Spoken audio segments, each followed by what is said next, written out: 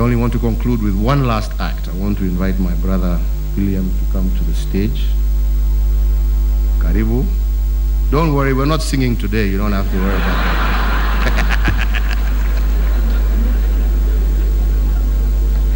And as I do, I want to invite also my brother Raila and Kalonzo.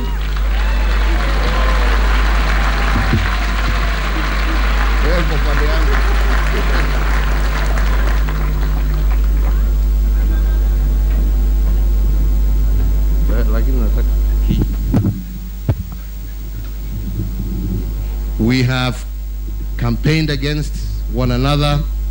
We have said nasty things about each other.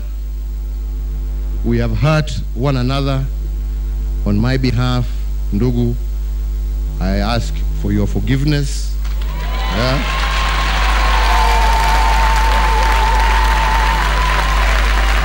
And I tender my apology.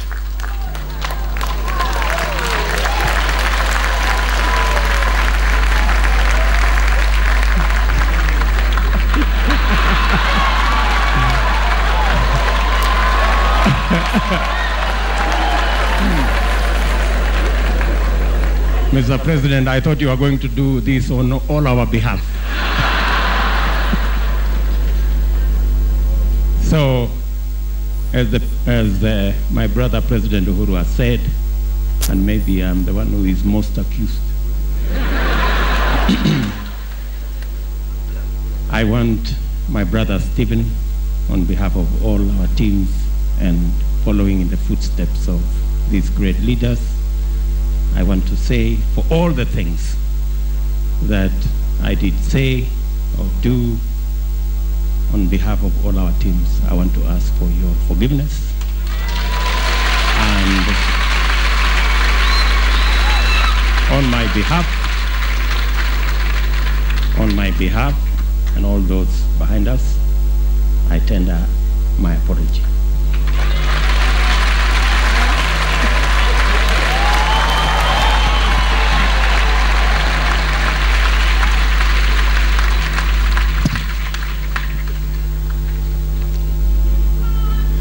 Yeah. On behalf of all the members of NASA, I first want to thank my brother Uhuru Kenyatta for what is just done now.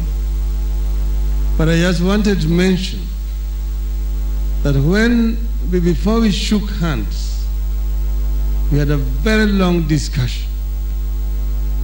We took a journey down the memory lane where it started. And then we asked ourselves, when did the rain begin to beat us as Kenyans? And we found where the rain began to beat us and when. And we said that we have the ability, working together, to go back down there and reunite the people of Kenya. And we said that the divisions, the hatred, the tension that has existed between our people from all those generations to now will end with us, the two of us.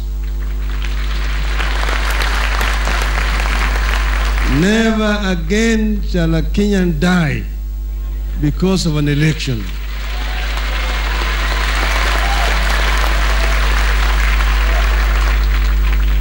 Never again shall a Kenyan deprive a fellow Kenyan of his birthright because of election.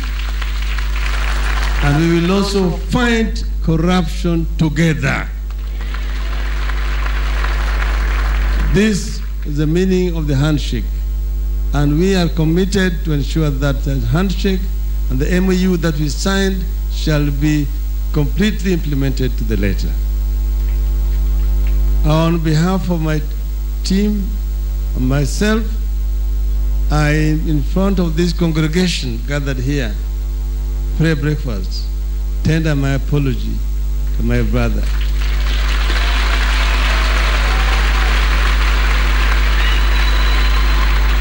During our discussions, he accused me of having insulted him. I also told him he also insulted me. He called me Kimundu Muguruki.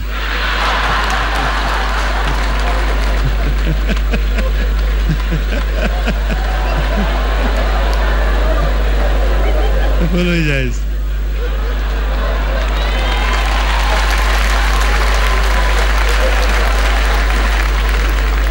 Oh, wow. Speaker Justin, you started this. And we forgot to really say pole on the loss of your mother. It's a very difficult moment that you could even find time to stand here. We are all with you in prayer. And I think it's Senator Enhoff and Lord Hastings who took it up from there. And now see the outcome.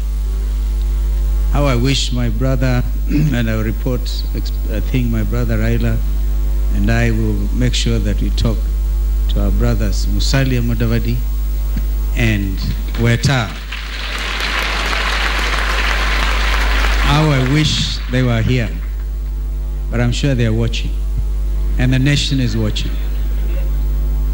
On my behalf as well, I said very hard things. In fact, when it comes to being angry because of political outcomes, I think I was the culprit number one. I felt angry.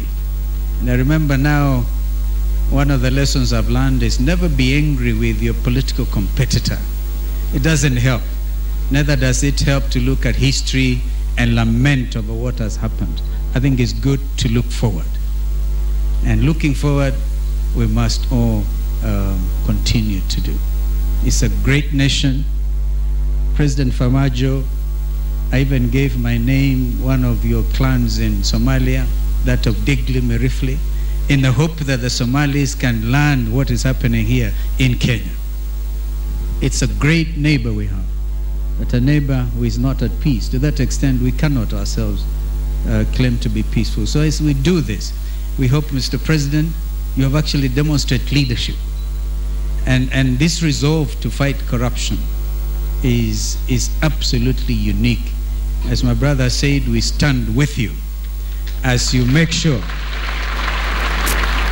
that every Kenyan cent, I think we should be like the Maasais and the crickets. We must look after our crickets and not even those pennies, and make sure that this nation will stand strong in the community of nations. First of all, we must get rid of this ghost called corruption in real terms and in quick time. And I think that hearing my Lord the Chief Justice giving that commitment to the nation, that there will be no sacred cows, that nobody will be allowed to steal anymore from the Kenyan people, is heartwarming. We will stand with you, Mr. President. My brother William, you are the hustler number one. But a big hustler. I think you handed that over to me. I forgive you, and may God bless you.